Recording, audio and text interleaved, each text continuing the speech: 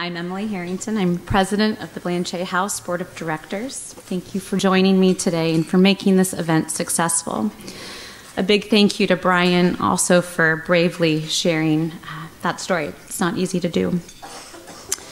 For those of you that attended the brunch last year, this may look familiar. You may recall that I took this exact position at just about this exact time during our program to execute the uncomfortable and unpopular task of making the ask of each of you.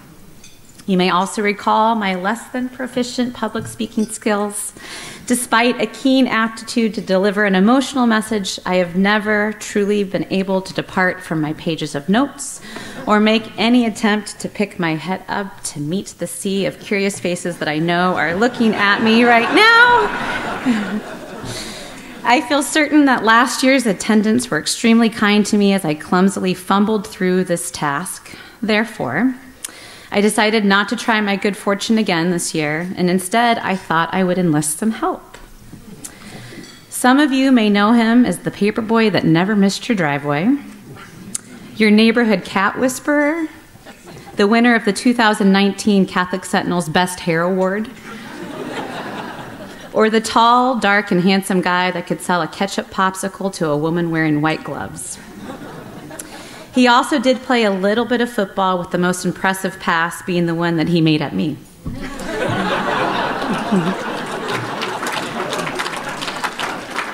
It is with pleasure and relief that I bring you my husband, Joey Harrington.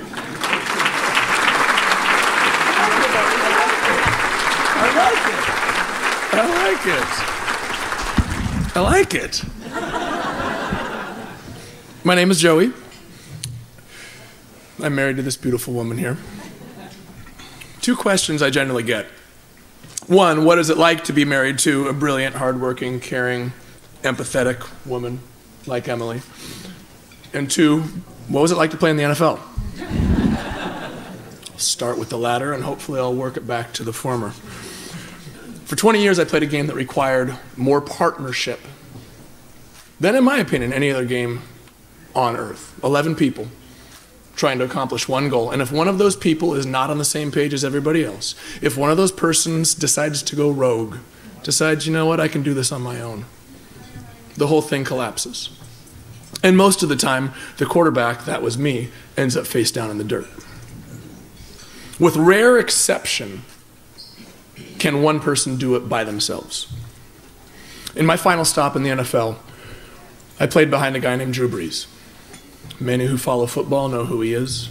For those who don't, he holds every record in the history of throwing a football, in the history of the NFL, in the history of this world, in the history of everything.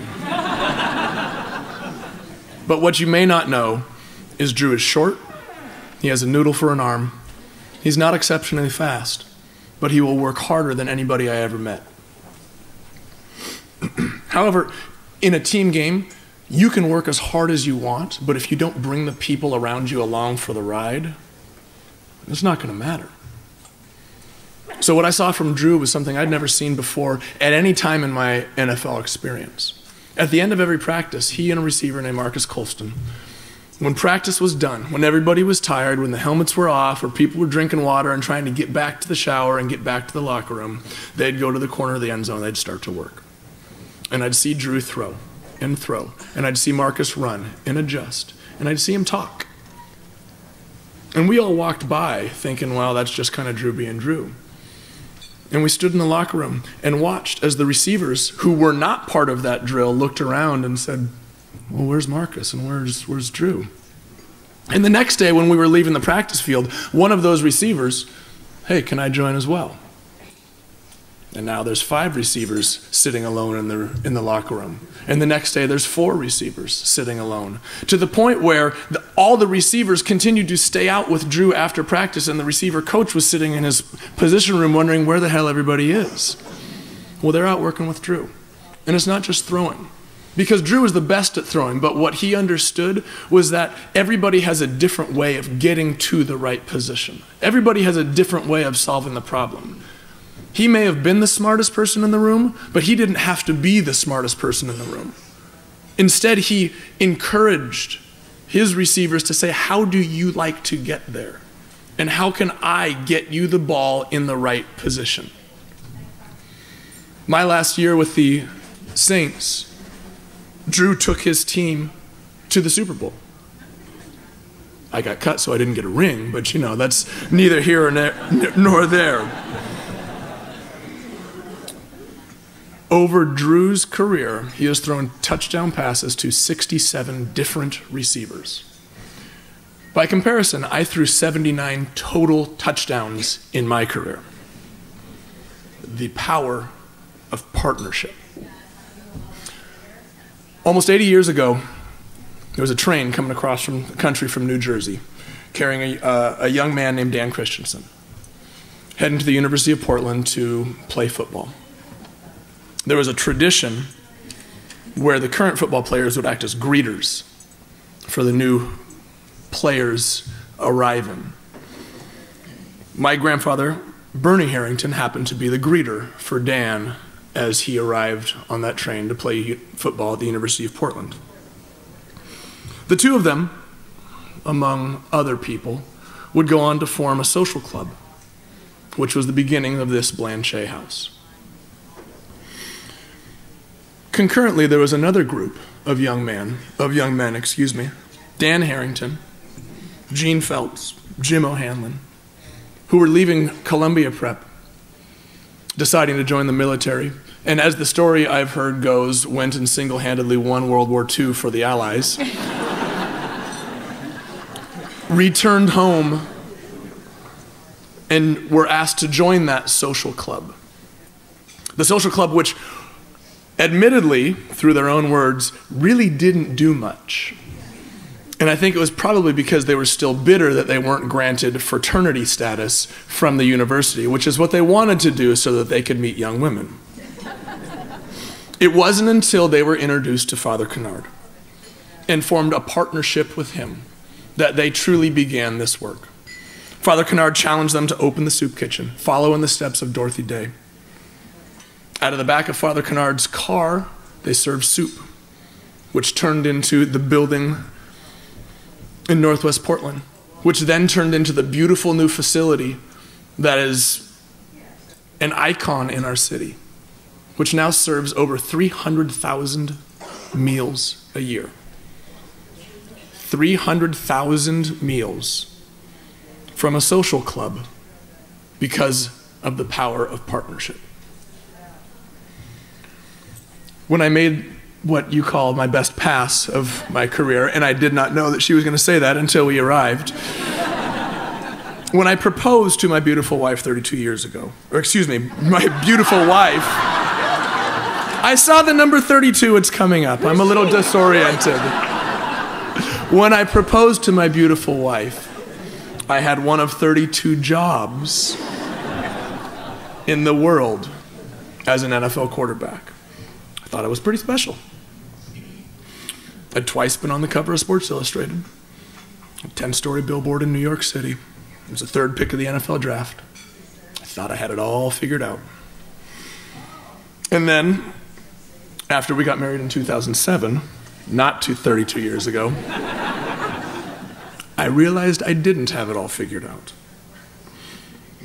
I learned about selflessness, watching her travel across the country while finishing her master's and holding down a full-time job as a nurse at Providence so that she could come watch me play.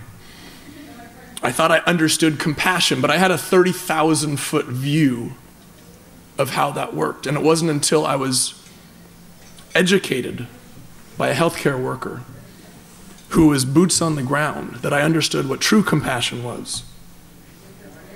I learned generosity as I've watched her continuously volunteer for occasion after occasion, even at the detriment to herself and her own schedule, so that she can help others. Our partnership has made me a better person.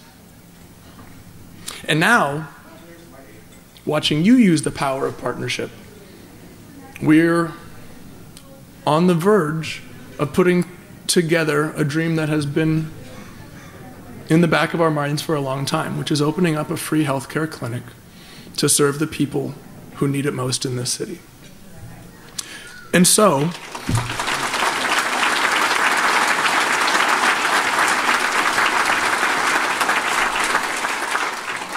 it is with that I would like to bring back the woman who has arguably taught me the most and helped me become the person that I am today.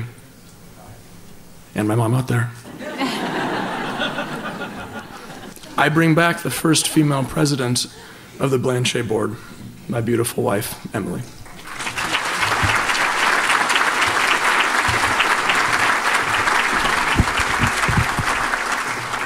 All right. It is clear that you can find examples of the power of partnership in any successful organization or championship team. The Blanchet is no different. Beginning with our founding fathers, our 68-year legacy is rich with examples of those that collectively answered the call to partner to offer help to those most in need. In continuing to run the theme of the power of partnerships, I am pleased to highlight a partnership with magnanimous impact. The Blanchet has partnered with the University of Portland, School of Nursing, and the Volunteers of America to pilot the first nurse-led primary care clinic to be housed at our downtown facility. These efforts have generously been recognized and supported through a lead gift from the BP Regina Lester John Foundation. I am humbled by the John Foundation's faith in me to fulfill the promise of this clinic. Thank you. And thinking about where the Blanchet is today and where it hopes to be going tomorrow, what I know to be true is that there is a progression in the restoration of human dignity. It begins with the basic needs of food, water, and shelter, but it isn't complete without attention given to the physical, spiritual, and mental health needs of an individual. Regardless of our journey, we all want to be seen, to be heard, to be accepted, and to be viewed as worthy. Every single one of us. I believe that we must humanize homelessness. It is irresponsible to view the unsheltered population as an object or a thing, a state, or a condition. We are really in big trouble the moment we begin to grow bored or irritated with this problem or to view it as ugly or inconvenient. Last year, I asked you to armor yourselves with compassion and mercy as a defense against becoming jaded. This year, I would ask you all to dream big as to what collectively this room can accomplish. Problems that are seemingly insurmountable need not to be lightened. Rather, broader shoulders should be recruited to take up the load. I know without truly knowing that we have innovators, policymakers, healers, dreamers, and educators in this room. I also know after today that thanks to Blanchet, we have a father in this room that is incredibly grateful to have a place in his daughter's lives again. I know that in this room we have souls that are very quietly and intimately wrestling with homelessness, loneliness, addiction, and trauma. These forces spare no one. No one is immune. Most importantly, I know that courageous participation attracts positive things. So I would ask, who's in? Who's going to join me? Who wants to experience the power of a partnership? I will close with a quote that reads, "Each of us is born with a box of matches inside us, but we can't strike them all by ourselves. Please join me, and with those matches, we will light a candle instead of cursing the darkness." Thank you.